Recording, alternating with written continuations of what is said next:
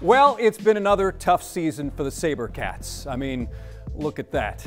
But it's no fault of the heaviest member of this organization, despite a constant need to be pushed.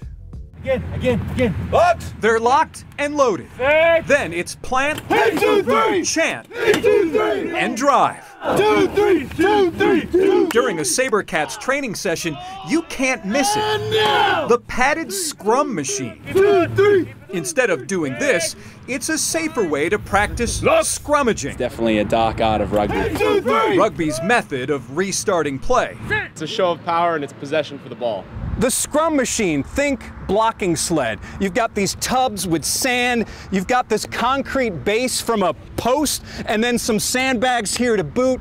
Basically, weigh this thing down as much as possible and then have the guys go to work. 1, 2, 3. The SaberCats estimate this one now weighs upwards of 900 pounds, and pushing it?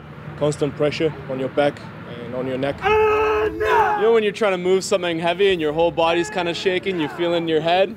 Yeah, that's it, but you're going vertical. In other words, its impact is felt each day. Do you have a love-hate relationship with that thing? Nah, only love. You gotta love it if you're gonna do what we do. 1, 2, 3. The scrum machine. And now. Why the Houston SaberCats' most reliable teammate is also dead weight. More pressure. More pressure. And me, I asked the guys, how do you know if you're doing it correctly? And they said, well, you know, when it moves. I said, okay, ask a dumb question, get a smart answer.